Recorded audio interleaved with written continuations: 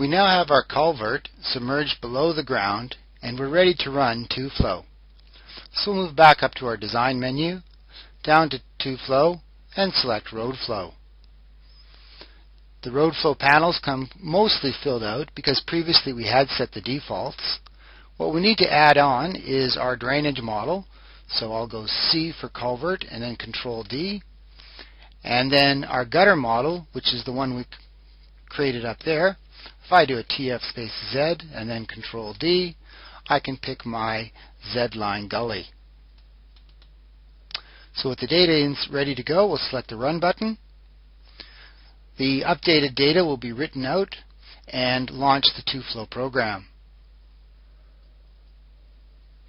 The only difference between this launch and our previous one is that it will now have that RoadFlow gully line in order to get the water to flow out of the culvert.